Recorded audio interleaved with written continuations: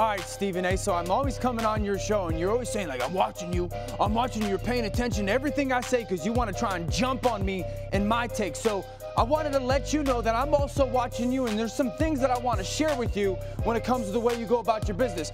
First of all, as we watch this tape, watch your feet and all the movement that it has. Stephen A., put your feet in the ground and be where you are. This is not dance class lessons with Stephen A. Smith and Michael Irvin. Keep your feet where you are. Number one, I'm going to talk about that left hand in the pocket. There's a theme here. That's step number one with you. Number two is this. Here we go. Watch. We're going to get this with look at my guy, Big Wood. Big Wood has got vision on the people at home. The people at home are tuning in to listen to the things that you have to say. What are you looking at over here? You should be paying attention to the people in the camera. They're tuned in to watch you. But we're going to watch another thing here.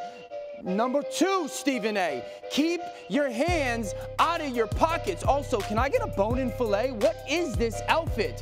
Get some better color coordination. Get your hands out of your pockets, Stephen A. This is television. And then the third, look at this. Are you brokering a deal or something with Marcus Spears? Are you guys talking real estate or something? Are you trying to sell him a product?